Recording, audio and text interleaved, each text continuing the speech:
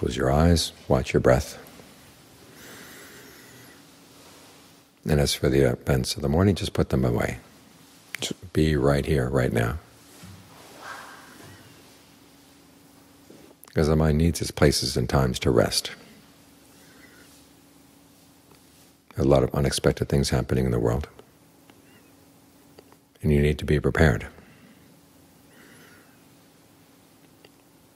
And the best preparation is to develop your mindfulness, your alertness, your concentration, your discernment.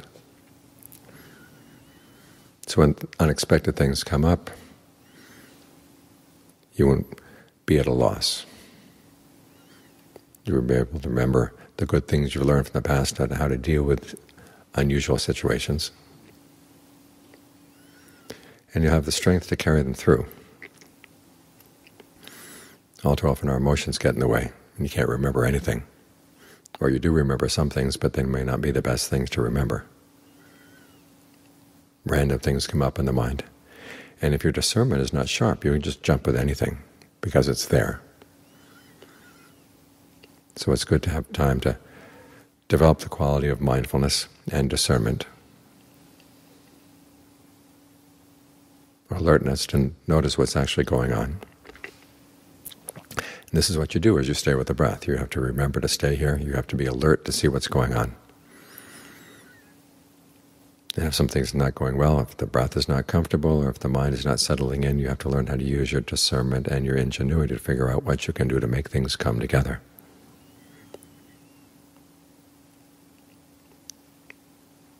When you get practice here, you also get practice in giving the mind a good, solid place to rest.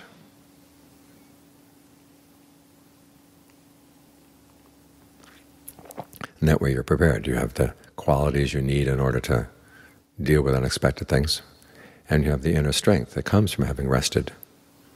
Now, the rest that comes in meditation is much better than the rest that comes from sleep, because in sleep you just let go of everything. But with meditation, you learn how to keep your mindfulness together with the stillness. And then you learn how to bring that stillness into otherwise difficult situations. So you're learning a skill here. It's not simply resting and then getting up and washing out your eyes and then getting on with things. You've learned some skills, and then you can bring those skills to bear on whatever comes up. So it's important that you take time like this every day,